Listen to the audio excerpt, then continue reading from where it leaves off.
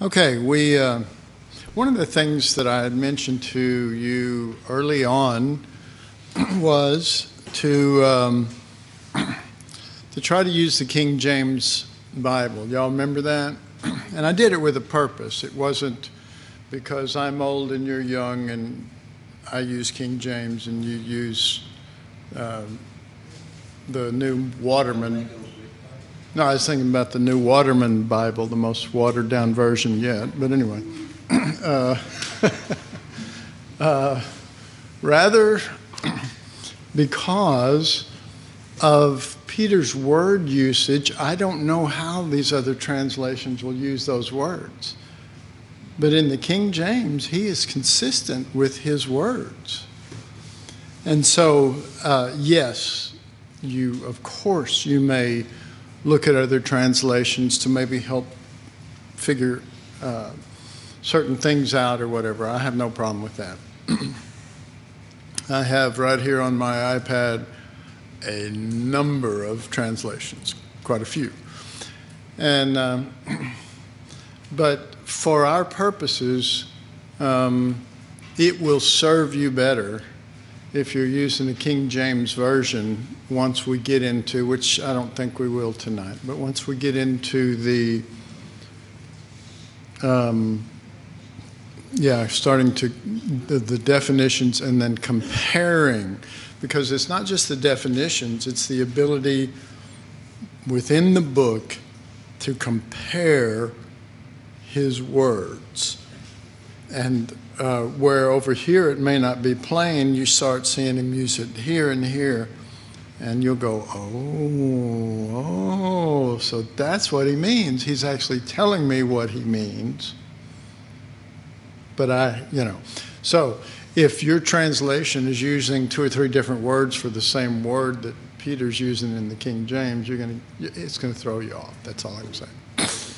All right, so your homework last time to this date was that I had put the patterns on the board. Y'all remember that? The pattern? Or I had mentioned the patterns, and I had put the cyclical representations showing cycles. And so let me make this plain, particularly in the first chapter. Let me make this plain.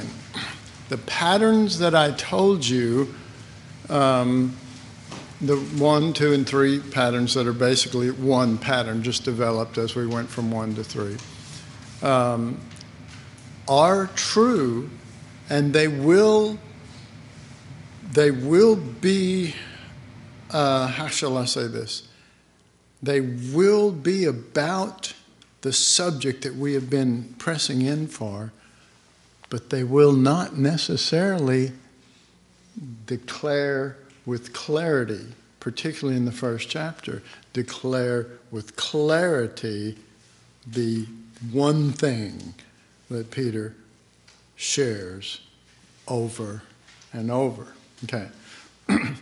But by the little patterns that I gave you, the things within the pattern, you can identify those patterns, and then later as you get into the book, you'll see literally the meat put on the bones. You'll see that one thing said in cycles throughout the rest of the book, and we'll be able to take that, therefore, one explanation and take it to the first chapter and lay it over the patterns that you saw based on what I showed you and go, oh my God, that's what he was saying. Even though he didn't come out yet and really say it, he used the pattern and he used the thoughts, and these are the answers to those.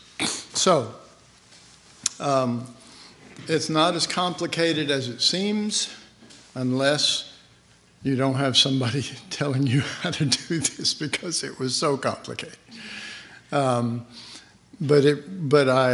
heart's desire is not just to teach you something and walk off. My heart's desire is for you to faithfully, let's follow this through and search the Scriptures and let the Lord show it to you. That's my desire, okay? So that's why we're taking the time. And I mean, if it really is one thing, once we really hit the one thing, you'll know what it is, and you'll be able to see it. But I will say this too, again, maybe a little different words. That one thing sounds a lot like things that you already know. It sounds like it's talking about, well, I mean, we know that the heart of it is death and resurrection, right? In the pattern, we mentioned that, right? But see, where do we go with that? That's the key. And if we go with what we've been taught in the past, or, as I said, if we go where Paul taught us, we're going to miss it. All right? Paul heard from the Lord from so many angles that it's incredible. You know that. He heard so many realities of Christ, and he brought it. But Peter, at least in this first epistle, he just got one thing to say, and he believes that one thing is as important as anything Paul said. And I would say that he emphasizes it more and better than Paul. Paul only gets into it a couple of places. He doesn't really expound too much. Peter spent his life just soaking in this until he got it. And then he found the mind of the Lord in it. And then in finding the mind of the Lord, that was it. That's what he shares. So what I want to do in this class to preserve my voice is to use yours. And the way I want to use yours is I'd like to know that some of you did the homework. Okay? So this is always scary. How many of you didn't do the homework, or you looked and you couldn't find that one pattern? Raise your hand. Okay, all 27 of you in here. People on Skype, I don't know what the problem is. It's all these 27 people. Just kidding. Therefore, the redeemed of the Lord. I guess I shouldn't just. Hi, Alana. Let's see, you'd be right here then, wouldn't you? And Celia, Julie, Pfaff, and the Sharon, whom I just spoke to on texting and then got to see her. So why are we going to go over these patterns? Why are we going to, if you can spot them, even if it's in the first chapter where it's not really saying what it is exactly, you will be able to spot it in the rest of the book, and the cohesion will start happening. It'll all start coming together. I mean, that's my desire for you, is that this book comes together and you just, whoa, there it is, you know.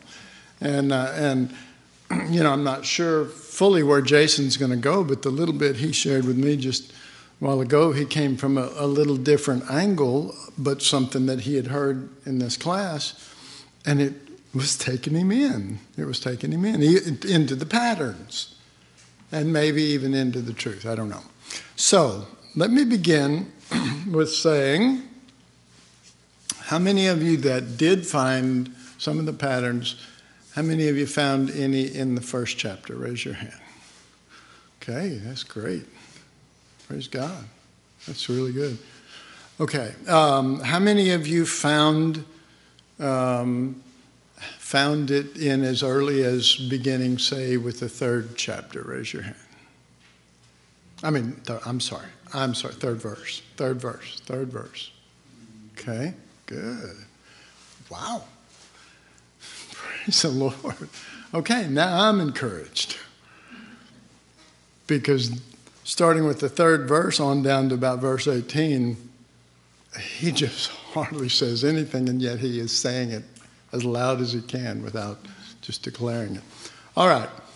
Who would like to come up then and share on the pattern that you saw beginning with verse 3? Who would like to do that? Okay, then I'll call on somebody. I love Chris's answers, so I'm going to ask Chris to come up here and share.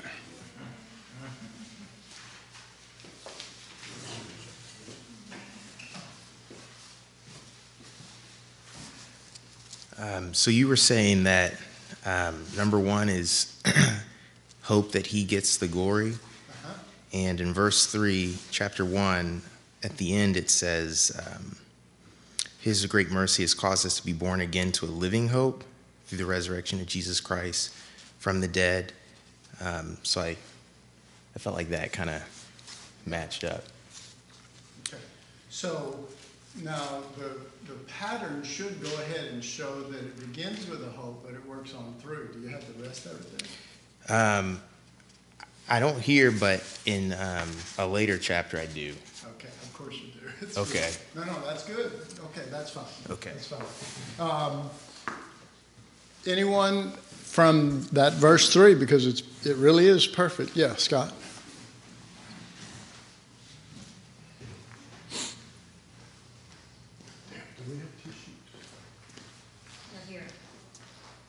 Yeah, in the same place where Chris started, I found that. But then down in verse 6, I found wherein ye greatly rejoice, though now for a season, if need be, you're in heaviness through manifold temptations. And so I found that the testing, the trials, and the willingness to go through trials, and the hope in verse 7, the trial of your faith being much more precious than of gold that perishes, might be found unto praise, honor, and glory at the appearing of Jesus Christ. At the appearing of Jesus Yes. Christ. There it is. Anybody have something to expand on that? Kelly, come on up.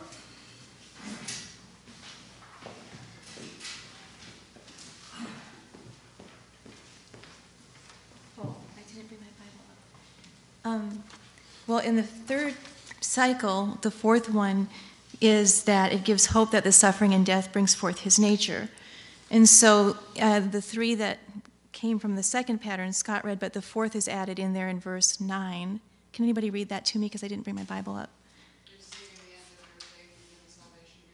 Yeah, receiving the end of your faith, and I just saw that as a coming forth of his nature. I don't know. All right. That was good. All three of them added something in there, and it's all those things that they just mentioned are the hope, are the death, if you will, the resurrection, which is Christ in this case, and the appearing ultimately is that Christ is seen and glorified. So that's really good, because to me, that first one was the hardest. But of course it would be, because he just isn't saying what the meat of it is yet. But he's given us a pattern. And I really thought, wow, this is so cool, because Paul wouldn't do this. You know, he gives us a pattern, and then he'll follow it up with the pattern, and he'll follow up with a pattern, and each time it's cyclical because it goes through that pattern, but it's cyclical throughout the book, meaning he's just saying the same thing, but he expands on it at the bigger circles. You all remember when I drew that on there? The bigger circles, man, there's where he hits it. But then he'll go back to the smaller examples, and if you know the pattern, you'll just go, he is not leaving this subject. It's amazing. Anybody have anything else on that first one that we just did? Okay. Anyone have one after verse 3 that's another cycle? Yes, come on up, Carol. I don't know if this is one or not, but the Lord wouldn't let me get out of it, so Well, that's always a good one. we'll just stick with that. It starts in verse 10. Of this salvation the prophets have inquired and searched carefully, who prophesied of the grace that would come to you, searching what and what manner of time the Spirit of Christ who was in them was indicating when he testified beforehand the sufferings of Christ and the glories that would follow. To them it was revealed that not to themselves, but to us they were ministering the things which now have been reported to you through those who have preached the gospel to you by the Holy Spirit sent from heaven, things which the angels desire to look into. And I just saw that the prophets had to, they had to search and they had to travail and they had to try and figure things out so that they could share with us, and that they didn't get to partake in the stuff, but that it would be something that we would partake of, and that we could understand it through the sufferings of Christ that they shared with us. Amen. Okay, yeah. You want to come up?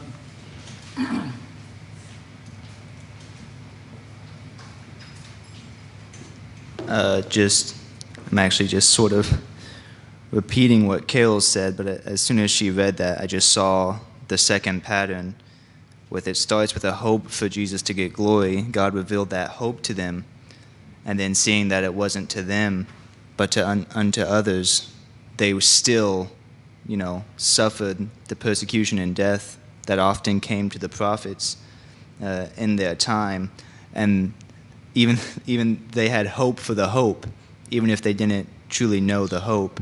They had hope for the hope to come unto us, and that they were willing to go through persecution and death for us to get that hope. Amen.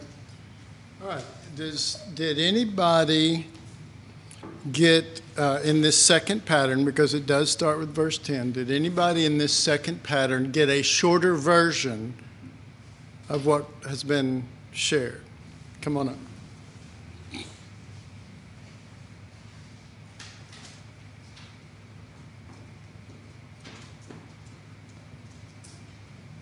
I got within that, the 2-point cycle. And the 2-point cycle is suffering and death, and then resurrection out of that suffering and death. And what verses?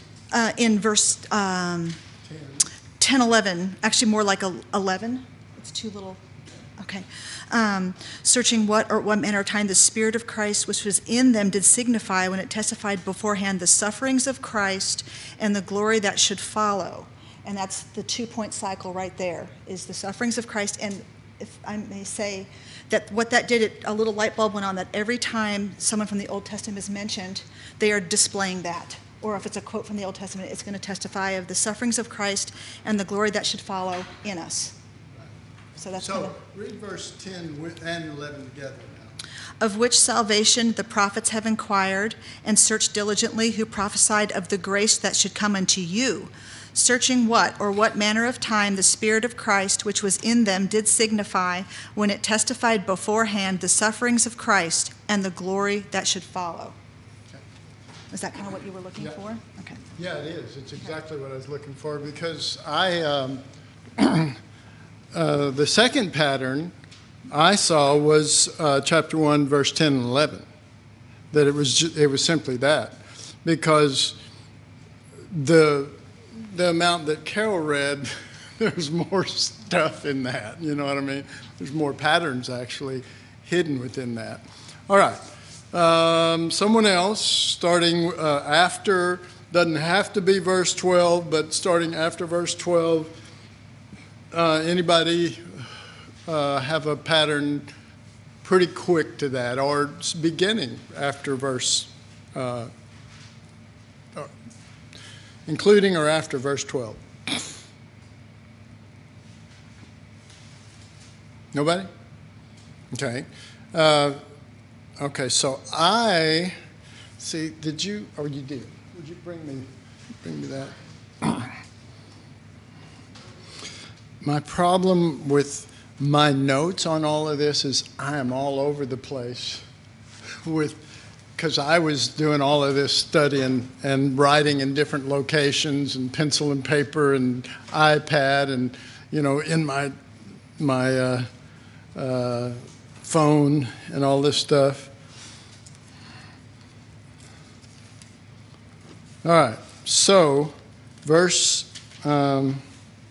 13. Somebody got that one? Did you?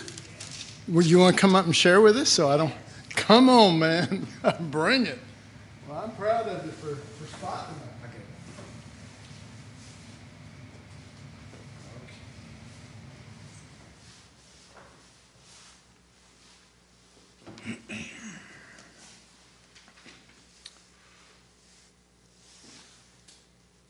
There it is. Yeah. Therefore, gird up the loins of your mind, be sober, and rest your hope fully upon the grace that is to be brought to you at the revelation of Jesus Christ. And then it continues, obedient children, not conforming yourselves to former lusts. Okay, let's just get verse 13. I thought it was a pattern all by itself. The first one, yeah. Yeah. Right there. Yeah, I did. It had everything in it. Look at it. It's amazing. It really is. When you start to look at it, it really is. All right, thank you. Thank you for having that, my brother. Yeah, I mean, just soak in verse 13 for a while and think about that. I mean, since Dennis was the only one who really identified that, soak in that verse and watch how it grows and develops all the way to the fulfillment, from the hope to the fulfillment of Christ. So, great. This is exactly what I was wanting. And because if you're seeing this, then it's going to explode when you get the true deal, what this thing is really about. Because, it sounds like everything we've ever been taught on all these other areas, but it's not. This is very, very specific. All right, so let's go ahead and say, anybody find a pattern starting with verse 14?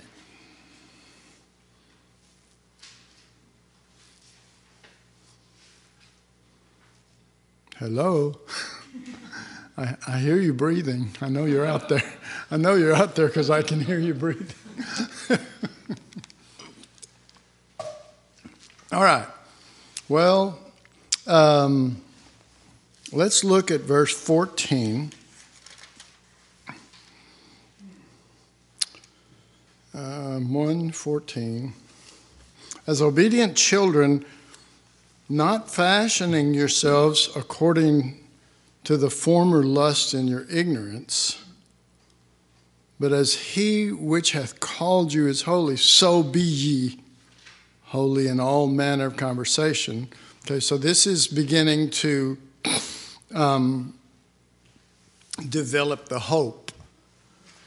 As he is, so be ye. Let that be built into you. And what I did was, I went all the way down to 17, because that is written, be ye holy, for I am holy. And if ye call on the Father, who without respect of persons judging according to every man's work, pass the time of your sojourner here in fear. All right. Now, these verses again sound like what we think they sound like. They're not saying what we think because we don't know the subject. So when it's talking about passing your time in fear, it's talking about entering in to the death portion. Okay? And then I jumped, the fulfillment of that starting with verse 18. Now, y'all may have already found verse 18 all by itself, but I went from verse 18, for as much as ye know that you were not redeemed with corruptible things. See, so now it's building on what is eternal, what is permanent, and that little thought, corruptible, permanent, eternal, runs through the whole book. Runs through the whole book. You capture that, and you're going to start opening, that thing's going to start opening up to you. And one good way to do that is to start looking up all the uses of the word corruptible. But corruptible is not the only word that says it, because he'll use different words also from time to time to add in, to show permanence compared to what's temporal. And again, it's not all the things we're thinking. It's not just found in those areas. Anyway, I'm gonna go ahead and stop right there. Anybody found anything from verse 17 down as a pattern, or before that, if before or after? What's the closest thing anybody's got as far as a pattern? Okay, Mallory? I have one, I don't know if this is right. I have one that spans like 10 verses. Is that too much? That's what mine, I didn't want to take it that far. Mine does. Mine definitely does. Because it's building, whereas like verse 13 just puts it all in one verse. But that span of verses is building that until you look at it and you go, well, there it is.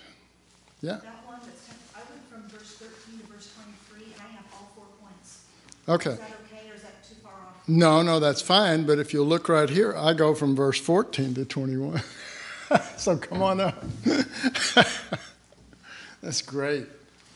Because see, where are you going to figure that out unless the Lord helps you and unless you're starting to at least understand what the deal is?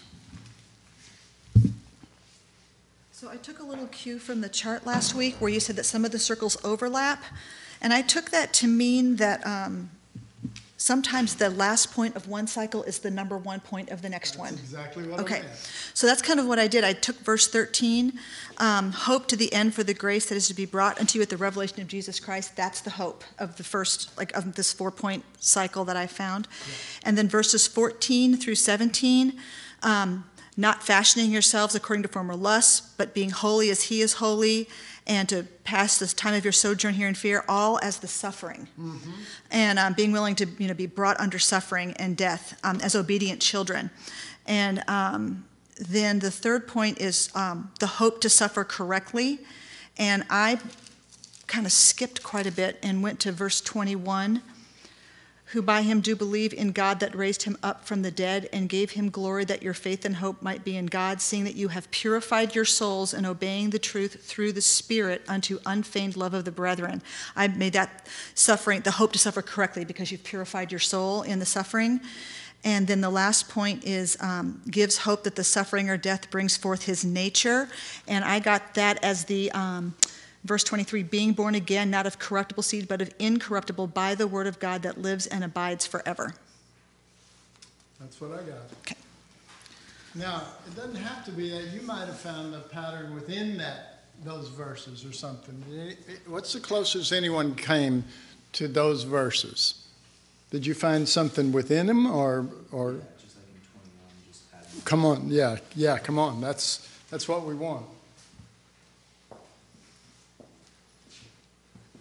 I think it's cool because pattern number 1 is the simplest. So in all of them, you just can probably find that one verse that deals with that one pattern. And like in that 21, who by him do believe in God that raised him up from the dead and gave him glory, just immediately, just death, suffering and death, and glory out of that.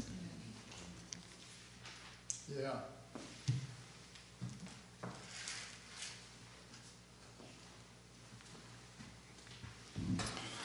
Mallory's talking about the overlap.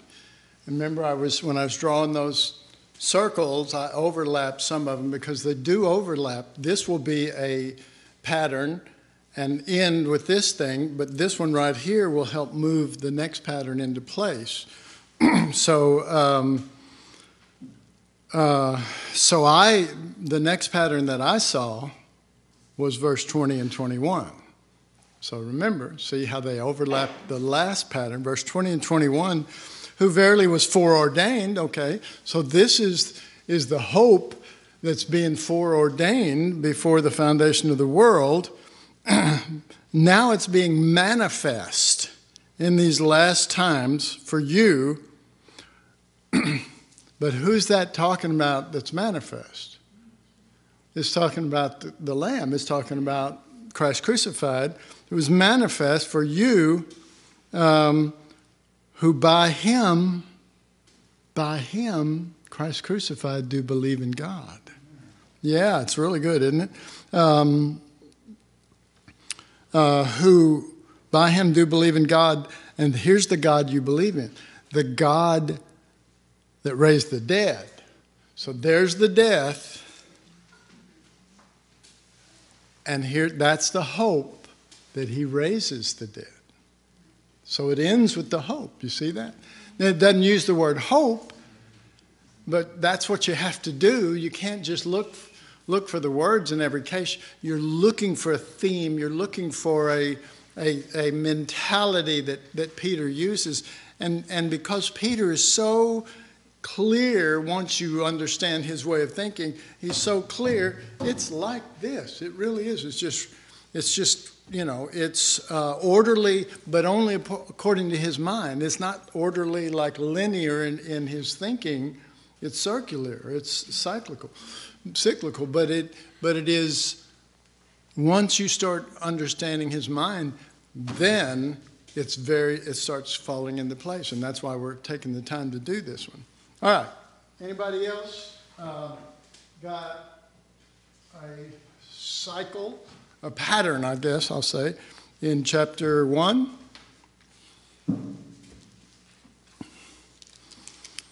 Really?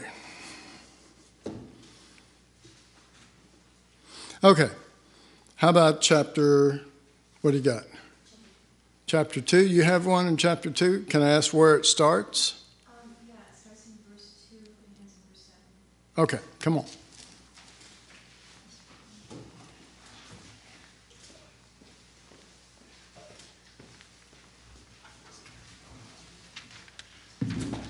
So it's the third cycle with the 4 parts. And okay, so hope for Jesus to get glory is chapter 2, verse 2. The hope is the newborn babes desiring the pure milk of the word, that you may grow by it. So there's a growth, a hope for a certain kind of growth. And the second point, causes willingness to experience suffering or death, is verse 3. If so be you have tasted that the Lord is gracious, and I had tasted is they've eaten the lamb, and that lamb is willing to suffer, so they've tasted of that nature. And the third point, hope to suffer correctly, I have 5. Ye also, as the living stones, are built up a spiritual house, a holy priesthood, to suffer correctly, to offer up, that they would be an offering by the right Spirit, acceptable to God by Jesus Christ. So that's hope to suffer correctly. And the fourth, it gives hope that the suffering death brings forth his nature. And that's kind of 6, 7, and 8. Just wherefore also it is contained in the scripture, behold, I lay in Zion a chief cornerstone, elect, precious. He that believeth will not be confounded. Unto you, therefore, who believe, he is precious. And he is, so it's like those who believe he's being formed in them. They're bringing forth, they're being built into the rock, and that it's coming forth there as it's being manifest in them. Yeah. Well, I actually missed that one as a pattern, but it is. It is. Especially when you get to the end and you hear the fulfillment of the hope coming to pass. It's clearly that same pattern. And so that's good. Okay, anybody else in chapter 2? Part of the pattern? Going once. Did you have one, Mallory? Scott, did you raise your hand, or was that me? Well, come on.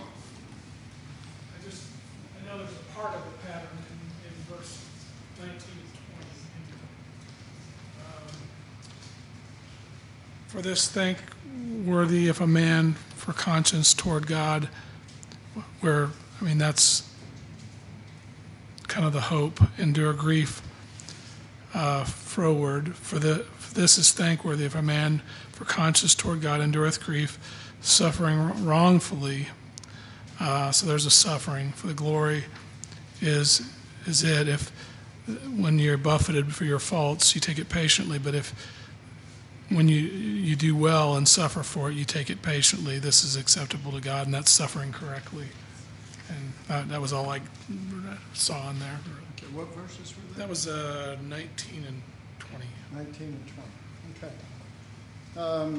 Okay. Anyone else? Where you got it at? Mine kind of overlaps with Kelly's. Mine was at 5 through 9. Okay, come on. Yeah. Verses 5 through 9. And you can see how they do overlap. I mean, not all of them do. But the ones that do, they can be used for two different patterns. Yeah. I guess I was kind of seeing like verse 5, you're as living stones built up a spiritual house, a holy priesthood, in order to offer up spirit. So it's like this is happening with the hope that you will offer up sacrifices acceptable to God by Jesus Christ. Let me point that out. You see, it doesn't use the word hope, but it is laying forth the hope, and we should be looking for that hope, and then in that hope comes willingness to enter into sufferings, and in that suffering, that's probably where you're going with all this, right? Yeah, because then it starts to say, wherefore also it is contained in Scripture, behold, I lay in Zion a chief's cornerstone, elect and precious, and he that believeth on him shall not be confounded. And believe is kind of a hope word too. And unto you therefore which believe he is precious. So you're willing to be joined to this cornerstone that is a crucified cornerstone, and the death comes with the builders who disallow. Like you're being joined, but to those who are disobedient, the stone which the builders disallowed, the same is made the head of the corner, a stone of stumbling and a rock of offense. So that's the death. Even to them which stumble at the word, being disobedient, whereunto they were appointed. But ye are a chosen generation, so that's like the hope for the hope in the suffering, the hope that you will show forth the praises of him who's called you. And showing forth the praises of him being like glorifying God by him coming forth out of you in his nature. Or a royal priesthood, meaning you offered up the lamb in the suffering. It's like a shorter version within Kelly's, in a sense, which is cool. Okay, I don't have it marked here, but I have a thought here in chapter 2, verse 11.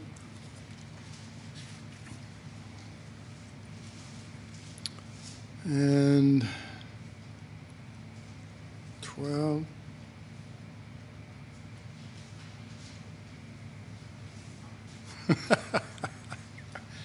Glory to God. Okay, verse 11 and 12. Dearly beloved, I beseech you. Okay, so there's a hope going on. You see that? I beseech you, as strangers and pilgrims, abstain from fleshly lusts which war against the soul. Now, of course, what are you thinking when we read that? You're thinking what the regular Christian would think. But that's not what he's referring to. Okay? But he's saying, okay, so not that.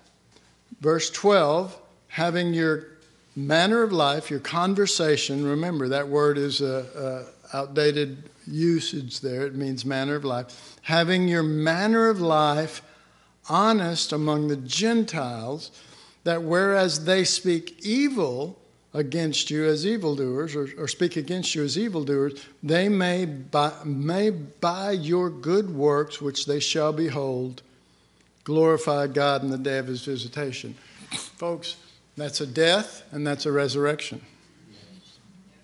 Particularly, now see, some of these you may be missing because you don't know what the real full deal is.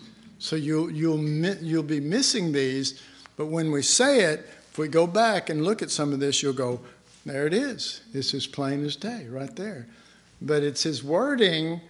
His wording sounds like a nominal Christian until you compare the word usage throughout, and you'll find his definition is not that. Okay? Remember that. It's a huge thing, I just said. This is one of the huge keys to understand the book of 1 Peter. All right? And then let's look in verse 13 and 14. Submit yourselves to every ordinance of man for the Lord's sake, whether it be to the king as supreme, or unto governors, as unto them that are sent by him for the punishment of evildoers. Do you see there's a similar thing working here? And for the praise of them that do well, for so is the will of God, that with well-doing you may put to silence the ignorance of foolish men. Okay, so that all, again, sounds like the regular, nominal teaching. Be good and don't do this, and that way, since you're such a good person, it's going to have an effect on somebody. But that is not what he's saying, because, some of you have been good and you haven't affected anybody. So. But then verse 15 through 17, for so is the will of God. Here we go. That with well-doing you may put to silence the ignorance of foolish men, as free and not using your liberty for a cloak of maliciousness, but as the servants of God. Honor all men, love the brotherhood, fear God, honor the king. There's the glory to the Lord. And there's the glory to others, because you entered into something that will do that will have that effect. And this is one of the main things that Peter is teaching, that his little area that he has held on to, he believes that this will change things. He really believes it, But he believes it. See, we have a very broad view of certain things, and he's got a very focused view that relates to specific things, and when it's there and added, every time you're going to just go through this book and go, there it is again. He's by that comes this, and then from this comes glory to the Lord. So, okay, anyone else have any patterns in 2? Do you have one, Kelly, or you? Okay, come on. Did I say verse 2, chapter 2? Yeah. Chapter 2, verse 20. For what glory is it if when you are buffeted for your faults and take it patiently and do well and suffer for it, there's the death, that it is acceptable with God. That's the glory. It's just a little bit. No, that's it. That's what the first little version of the pattern I gave, that were just 2 things. That fulfills that. But, that would fulfill all of them, because whether they have 4 things or 3 things, they always have those 2 things. All right, anybody else in the 2nd chapter? Yeah, come on.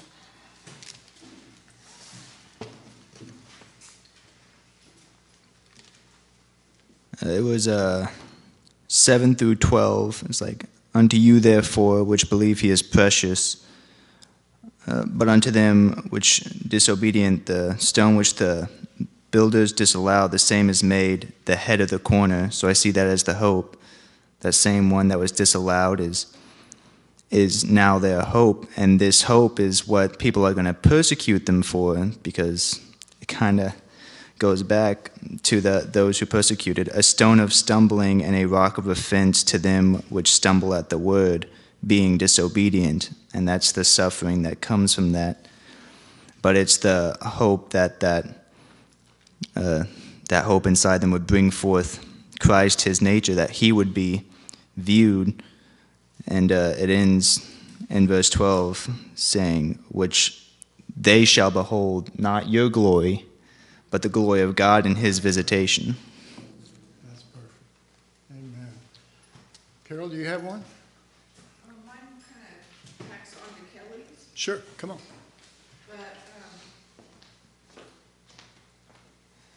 mine started in verse 18, where it says, servants, be submissive to your masters with all fear, not only to the good and gentle, but also to the harsh. And then verse 19, because I felt like that the hope was that we would be submissive, kind of like Hagar and Sarah, yes. and to lay down our lives in that thing. But it's commendable if, because of conscience towards God, you endure suffering and grief. So there's the taking it in the right spirit. And then what Kelly said after that. That's great. That's really good. Praise God. Okay, somebody else. Yeah, well, come on with it. What?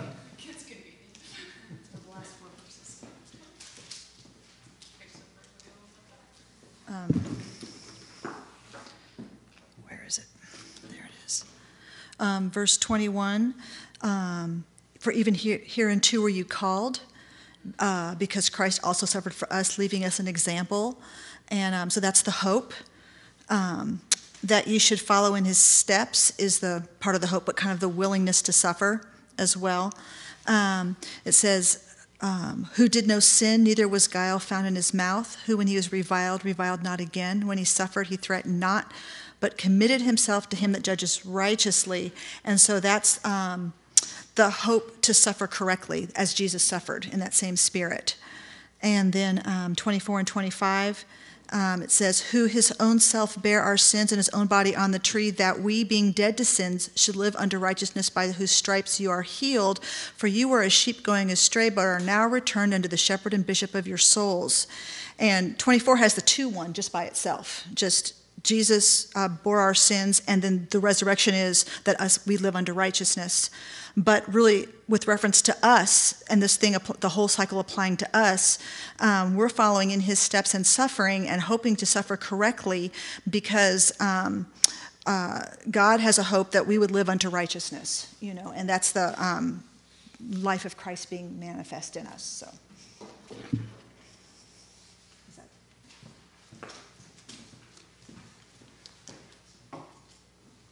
Okay. Anyone else have one? Is that it?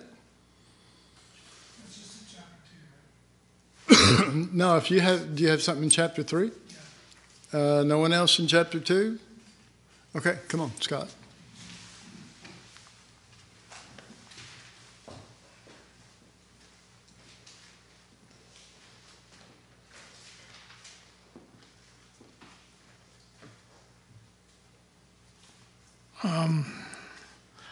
Well, I think there's 3 here, but one starting in chapter 14, chapter 14, verse 14, sorry.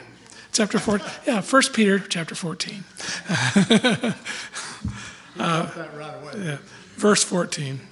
And if you suffer for righteousness' sake, and I saw in that just and I may be starting late on this one, but anyway, I just, happy are ye, and that's where I saw the hope. And be not afraid of the terror, neither be troubled, but sanctify the Lord in your hearts and be ready always to give an answer to every man. And I actually saw this, the suffering and the hope in that first verse. But anyway, be ready to give an answer to every man that asks you a reason for the hope that is in you with meekness and fear. And I saw that as the resurrection. And then starting in 16, having a good conscience, that whereas they speak evil of you, and having a good conscience being the hope, as of evildoers, they may be ashamed that falsely accuse you, your good conversation in Christ. For it is better, if the will of God be so, that ye suffer for well-doing than for evil-doing. And there's the suffering. For Christ also hath suffered once for sins, the just for the unjust, that he might bring us to God, being put to death in the flesh, but quickened by the Spirit. And there's the resurrection. And then starting in... You know, you could read the whole book and... Yeah. So anyway, yeah. I mean, this is the book. Kelly, you had one, something? Yeah, 3:1. Yeah. Okay. So, all right, this is the third cycle with the 4 parts, and the first one is chapter 3, verse 1, and that's hope for Jesus to get glory. And so the hope is that the wives be subjection to their husbands. So the hope is for this glory to come in this situation. And the second one is causes willingness to experience suffering or death. And so the willingness is that they may be without the word be one, which is a willingness to do it by the Lamb who opens not his mouth. And then number 3 is hope to suffer correctly. And 3 is while they behold your chaste conduct coupled with fear, whose adorning let it not be the outward man, but that suffering correctly is having to do with the spirit in which they're carrying themselves, the spirit of the Lamb. And then 4, it gives hope that the suffering death brings forth his nature. And it says in the end of verse 4 that this is in the sight of God of great price, and that has to be the coming forth of Christ in his nature. That's all I got there. Amen. Anyone else in chapter 3? Anyone get to chapter 4 and come up with anything? Okay, hold up on that. Anybody get to chapter 5 and have anything? Okay, so we got to chapter 4, and we got the same 2 people. So Scott and Kelly, both of y'all come down. Yeah. Oh, you do? I guess I missed your hand. Oh, I didn't hear it rattling. I'm sorry. Yeah, come on down.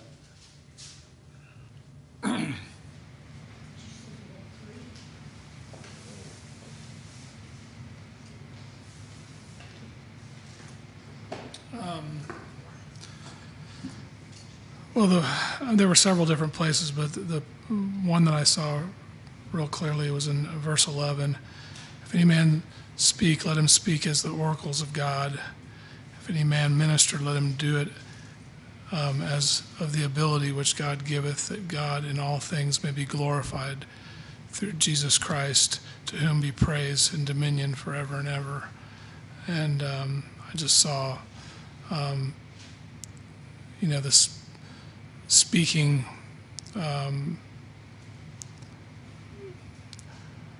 as being the hope, and then wait a minute.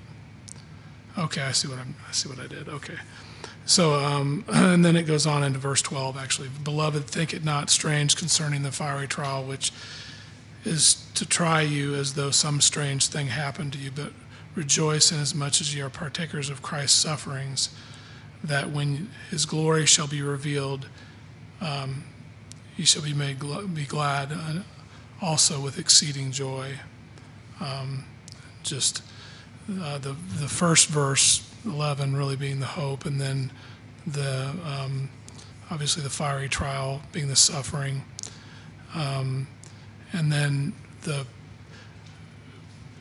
partakers of Christ's sufferings is suffering correctly, and then the glory that shall be revealed being the resurrection. Amen.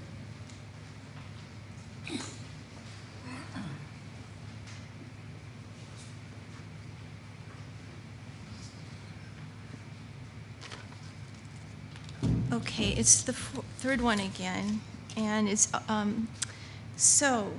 verses 12 and 13, and then, all right, so the first one is hope for Jesus to get glory in a specific way, and that's 12. Beloved, think it not strange, and so them thinking it not strange is a hope that's rising up in them.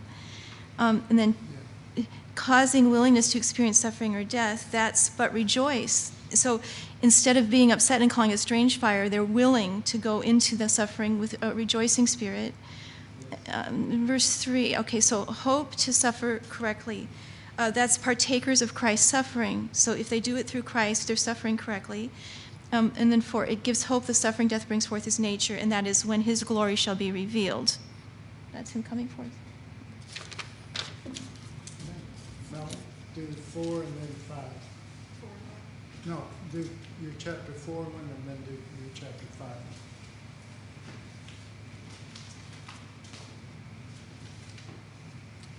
So I found that 3-part cycle in 1 Peter 4, 14 through 19.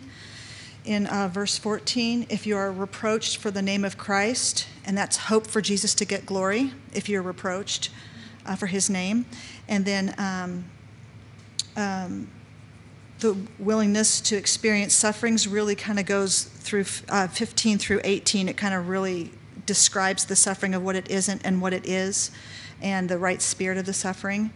And then in verse 19, it says, wherefore let them that suffer according to the will of God commit the keeping of their souls to him in well-doing as unto a faithful creator.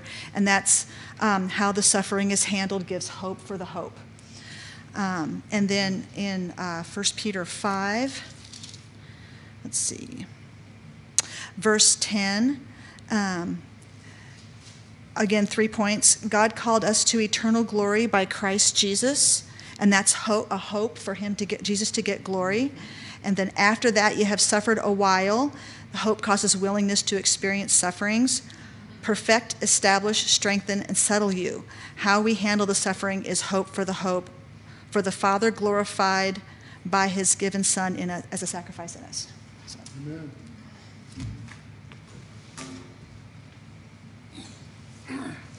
All right, well, from what we can determine from this class is that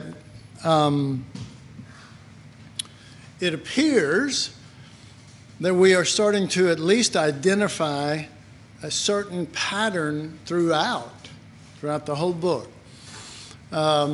Maybe in certain areas it's not as identifiable, and that's the places where we're going to have to do our due diligence to start comparing words and finding his meanings. And it's, really, Peter is not like Paul. I mean, he's not like saying a whole lot of words and, a lot of stuff like that.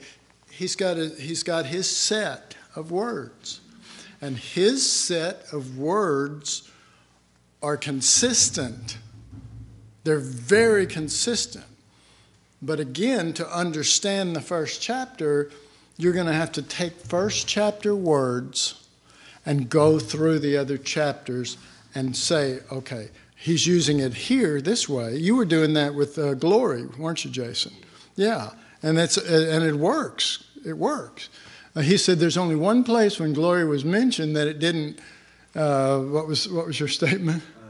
There was like one place where it didn't follow the pattern, because every single time he mentioned glory, there was a suffering or death before it. Right. And the only time it wasn't mentioned was man's glory, and it was the glory, instead of death and glory, it was glory and death.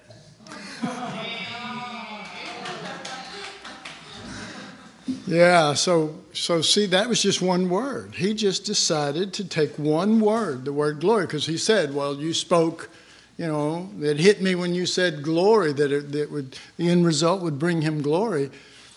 And so in his mind, I'm sure he's thinking, well, I want to bring glory to God, so I'm going to search out this word. And it led him to all of those places. And then it led him to a contrast when that word was used in relationship to man. And the contrast was just the opposite of the tellingness, if you will, of all of those other places where the word was used. That's just one example of inroads into his understanding. Now, there are so many other points that you need to check out the words. There are simple words. There are simple words that are consistent, and their definitions show up after the first chapter. So one of the advantages of this is that once you start just looking up the words, and it's only 5 chapters, you start looking up the words, you start seeing his use over here, then you can take it to a place, chapter 1, where it didn't make sense, or sections within each chapter when you get stumped. Because you will get stumped, because you will. And you'll go, well, then how does this fit? But if you can take those words or look at the words that he's using there and go, okay, well, I don't get this, but then you start looking up how he used those words, all of a sudden, it's like, you know what it's like? It's like all of a sudden the clouds move and you go, oh my God, yes. And you'll go, one of the things that will keep guiding your heart is you'll go, he's consistent. He's not like Paul can, and then, the depth and the length and the height and the breadth, and you're just going, I just want to understand the word do, Well, that's it. You've come to the right man. Peter will help you with that. But you gotta stick with the man, his word usage, his definitions. If you stick with it, you'll find the man's heart. And if you find his heart, the theme will cover in the volume of the book. It'll be one theme, and you'll know it, and you'll figure it out. And another thing just to say, and that is that one thing that you are not aware of, but as each person got up here and shared one of those patterns, when you got to, excuse me, I need to quit soon. When you got to the part about the death, what you didn't notice, no matter where people were at, no matter what the subject was, other than seeing the pattern, there was a phrase that he used for the death, and in this case, it wasn't the phrase. He has about, I'm going to venture 15 phrases that mean the same thing for the death. But if you look at it, because you did, you looked at it, you did this, you looked at it, and when you got to that phrase, you said that represents the death of the Lamb, or my death with him, or whatever, right? But what you didn't notice is maybe if you got up here 3 times, that you got to 3 different places, and it was a different phrase for that, but it all did represent the same thing, okay? If you can register that, it'll help, because then you'll go, okay, I don't have to search out the definition of this phrase. I just need to see it in the context of here's the hope, here's the death, and then when it's got the death, I look at that phrase, and if you could just do it 3 times so that you could have it in 3 witnesses. Find where it's talking about the death, look at the phrase that identifies it, write it down, go to another place, write it down, go to another place, and you'll go, these all represent the same thing. He's not complicated. You just have to know that he's using, for that one area, he's pretty much using a lot of different phrases that mean the same thing. Okay, so this last little bit that I've just told you, this can empower you, and you can always get the tape, right? They can always get copies of it, and just listen to this last part if nothing else. Okay, let's pray. Father, we're on a journey, and we want to know your Son. We want to know what Peter, why he exists, why he came to us, as it were, in 1 Peter. Why this man? Why what his message is, that we can know you and be with you in a way that maybe we haven't really done that. So we ask you not to just let us see patterns that haven't spoken the truth to us yet. Not to just let us feel good that we spotted it in many locations without really seeing the substance of what they really mean. Show us your heart in this. Show us Peter's heart in why he stuck with one subject. Show us the power of it. Show us the life of it. And let it transform us in another area of our life and our walk. We ask in Jesus' name. Amen. All right, keep searching, okay? Don't give up. We hadn't found it yet.